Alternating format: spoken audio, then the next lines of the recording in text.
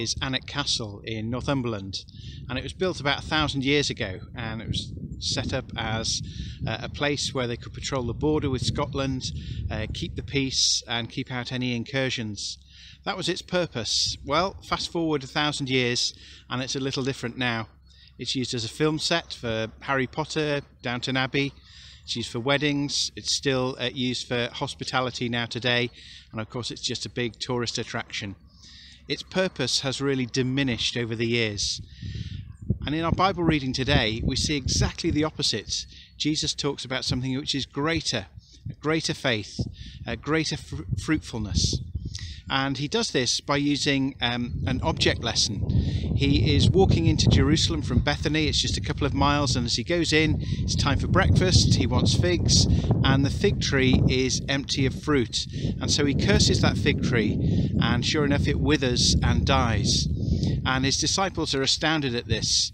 And yet if they were to look into the scriptures in the Old Testament and the prophets, in Jeremiah, in Micah, they use that very image of a fig tree that is cursed and withers to describe Israel as being faithless and unfruitful.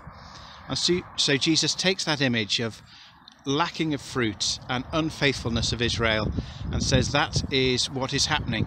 And this is in the days leading up to his death, and so more and more he's now in conflict with the religious leaders and with the religion of the day. In the reading it carries on with quite a strange passage where it says that if you have faith, not only will you be able to speak to fig trees, but you'll be able to speak to mountains and cast them into the sea. So what's going on there? Well, Jesus again is using imagery of the law which was given at Mount Sinai to Moses, and it represented the old covenant, the old way of relating to God. And Jesus is now saying that mountain needs to be cast into the sea, because he now points to Mount Zion, the place where Jerusalem is, the place where in just a few days he's to die. And he's talking about the new covenant that's coming and the new way of relating to God through forgiveness, through grace, receiving God's love, receiving his righteousness. So the old way needs to be cast away. And that's what Jesus is looking forward to at this point and encouraging us into.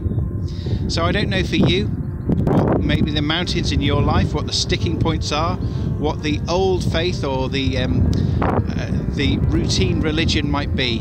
What are the things that need to be cast aside so that you can enjoy all that God wants to give, all that's new in this Easter time and Easter season? What does greater faith look like? And that greater faith is something that Jesus gives, not something that we can attain. We receive it from him. So throw those mountains away and receive that greater faith that Jesus promises to give. If faith can move the mountains, let the mountains move. We come with expectation, waiting here for you.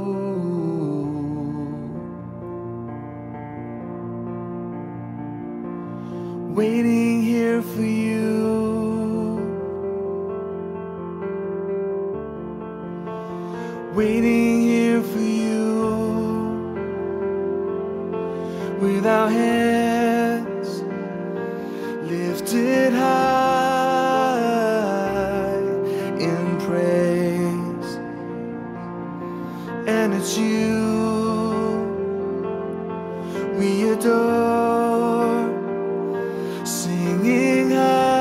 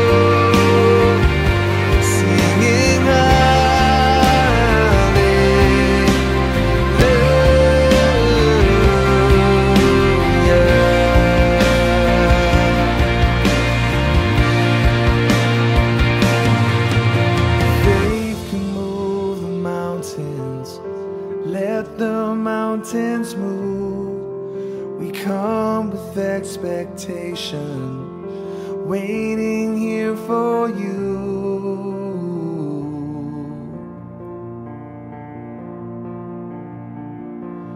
Waiting here for you.